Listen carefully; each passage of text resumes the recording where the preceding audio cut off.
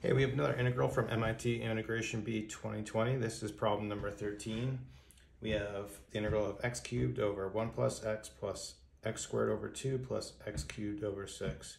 I didn't really have any fancy tricks for this one. I just noticed whenever we have the same or greater power degree in the numerator, what we can do is we can just do long division. Before I did that, you know what I wanted to do, just because I don't really like fractions, so I just multiplied through by 6 over 6 on to the numerator and denominator, and so we're going to have 6x cubed over 6 plus 6x plus 3x squared plus x cubed dx. This step, of course, is just totally optional. I just wanted to get rid of the fraction, so you could skip this step. And then the next step is to just do the polynomial long division, dividing this denominator into the numerator. I'm going to skip that just because that's going to be just a tedious process. So this is what I got after performing the long division, and what I did is split it into two integrals. So one, obviously, integrating 6 is going to be real easy.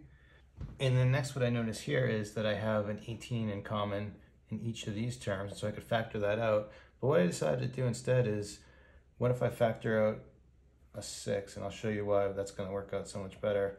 So if we write this as 6 times 3 is 18, so we'll have 3x squared plus 6x plus 6 over x cubed plus 3x squared plus 6x plus 6 dx.